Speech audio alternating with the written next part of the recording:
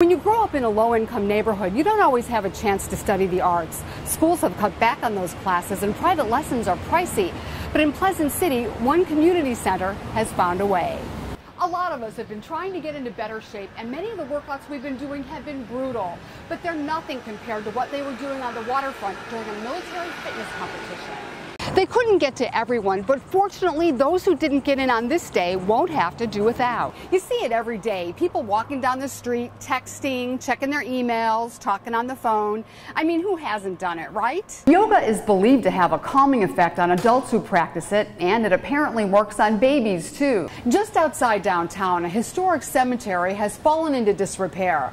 The city started to fix it up with the help of volunteers, and what they've uncovered so far is simply amazing. Most people call police when there's a problem, but that's not the only time officers are in your area, and they want you to know they're here to help. In West Palm Beach, cops are being encouraged to interact with the public between calls. Every time when you tell them, they just move out, and after that? I know. They're trying to build good relationships when there's nothing going wrong, so if they do have to come back when there is trouble, people will trust them enough to cooperate. So you got to get out of your car. You gotta see people, look at people in the eye, shake hands. How you doing? How's your day? Hansel, Freddy, Hansel y Arinen. ¿Son hermanos? No. Of course, some days there is very little time to spare for relationship building. Señor, ¿cómo está? Many of the calls they're sent on are the ones police dread. Domestic calls between relatives and friends where emotions run high. So what? We could all grow up living in a Section 8 house. And cops often find themselves in the middle. I had sent her to the store and I asked her why did she spend my other $5 and she got all hysterical. Your mom? Is it your mom or your sister or what? That's your mom? Yeah, that's my mom. And while the potential for making connections with people can be tricky, Do you have any warrants, sir? Oh. Okay. just as the media's cameras tend to show up wherever there's even a hint of trouble, I'm just telling you, man, you can't be out here, dude. police are also faced with the knowledge that everywhere they go, everyone they see, and even those they don't see, could have at the absolute least a cell phone camera recording their every move. You cannot keep doing this. I'm not taking you to jail. I don't want to take you to jail. The city recently bought body cameras for officers. They're not being used yet, but when they are, they will represent still another set of eyes and ears on police while they're on the job. I have great supervisors that they have always said, whatever you do, do it as if you're with a family member, and always as if somebody, the public, is watching you. It's a challenge they say they're up to as they work to keep their relationship with the people they serve cordial and the city calm. This is Sheryl Kahn reporting for TV18. When you grow up in a low-income neighborhood, you don't always have a chance to study the arts. Schools have cut back on those classes and private lessons are pricey. But in Pleasant City, one community center has found a way. We have 2 solos, a piano and a flute selection.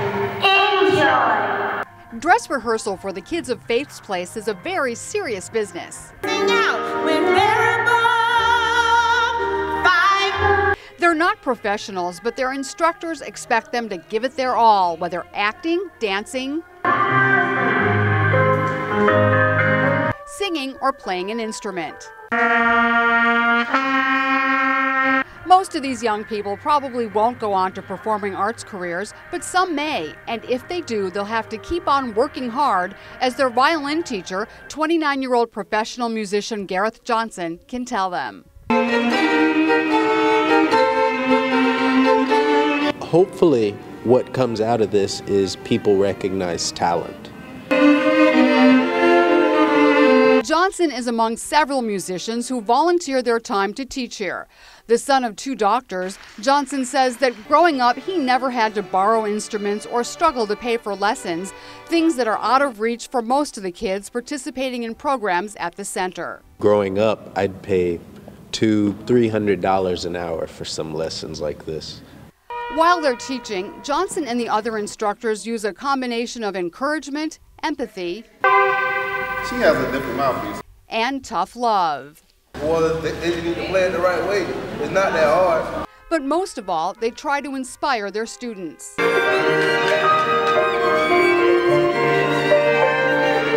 And And there is perhaps nothing more inspiring than talented musicians who are already racking up accomplishments even though they're still in high school, like 17-year-old Kavana Shuford and 14-year-old Cameron Williams, who are already teaching here. Since I'm young myself, I'm able to pass on what I know to these kids in a way that they can understand, and it really helps them grow. The teen musicians could spend their free time doing other things, but they feel that what they're doing here is just too important. Studies have shown that the arts has improved test scores, so I feel that every student should have that opportunity. Me being African American as well as a female and a violist is all just things you don't see every single day.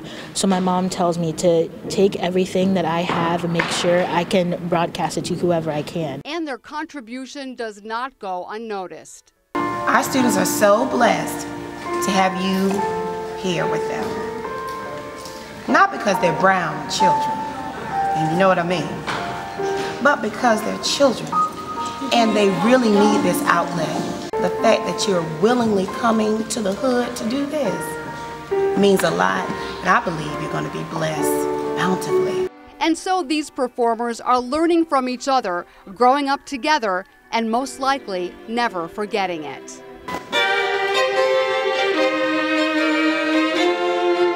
This is Sheryl Kahn reporting for TV18. When you're trying to get in shape but you don't have a lot of time to hit the gym, it can be very frustrating. But there are some good options if you're willing to work hard and make sacrifices. It's 12 o'clock in downtown West Palm Beach, and for some people, this is what's for lunch. They may grab something to eat on the way back to work, but for now, they're all about this and this. Because this is Lunchtime Boot Camp at Ultima Fitness, one of a number of extreme workout programs that have been growing in popularity, where trainers push their clients to their limits nonstop. When you come in and you see what's on that board, I mean, it can be pretty daunting. Those who choose this path to fitness are motivated by many different experiences. 21-year-old Taylor Snyder says the cruelty of childhood classmates led her to drop 40 pounds and then aim for perfection. I was pretty chubby. Basically, everyone made fun of me for my size, and they didn't really get to know me for me, and it really, really affected me. I changed my diet, and I started just going hardcore on exercise. 34-year-old Assistant State Attorney Destiny Baker Sutton hopes to reclaim the strong, toned body she had as a young gymnast, as well as develop more stamina for work and play. Just over the past couple of years, I've put on about 30 pounds, and I'd like to get back to being in good shape and lose some weight. Those goals and the drive to reach them right away bring Destiny into a circle of friends who share her passion. And while some may say they're obsessed, Taylor, Destiny, and their fellow boot campers feel it's a healthy kind of obsession. Because I just feel so good. I do enjoy the other people in my class. And together, they dig deep to find the strength to get to the end of today's lunch hour and then do it all over again tomorrow. This is Sheryl Kahn reporting for TV18. The dream of owning a home has always seemed like an impossible one to a lot of people, but a new program in West Palm Beach is putting home ownership within the reach of many of those who thought it would never happen. Candace Stevens is just settling into her new Coleman Park home. After years of renting, she's beyond excited about the move. It's just a joy to be able to own my own home. It's a dream come true. Joseph Leo, a Haitian immigrant whose home is on the next block, is pretty ecstatic too. And his daughter Stracy's especially happy about having her very own room away from her little sisters, where she says she'll finally have peace and quiet. Both houses used to be decrepit eyesores before being cleaned up and renovated. They were sold to people who probably wouldn't have been able to afford them if they hadn't gotten a little help. This is a first-time homebuyer program, and it's funded through the Neighborhood Stabilization Program, which is a federal HUD-funded program. And the first-time homebuyers that get a chance, the opportunity to get this house, they make 80% or below the median income. But it's not just about getting families into their own homes. It's also about reducing urban blight so that the whole neighborhood benefits. We believe that when people own their homes, they take better care of them, and that the neighborhood will be revitalized, rejuvenated. And in the Stevens and Leo households, it's the start of a whole new chapter chapter in their lives. This is Sheryl Kahn reporting for TV18.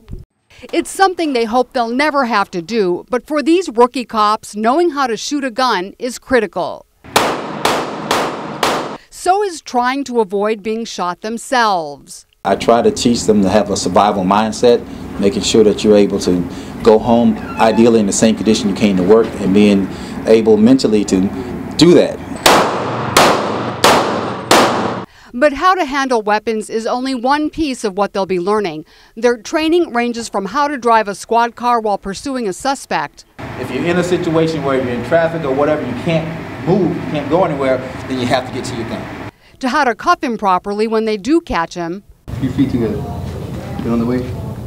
And how to treat the wounded if they get to a scene before paramedics arrive. You got there, what's that look like, an exit wound? I don't have a bleed, and then there's another exit wound. For these 7 new officers, the learning curve varies. Some served in the military before joining the force, others took a different route.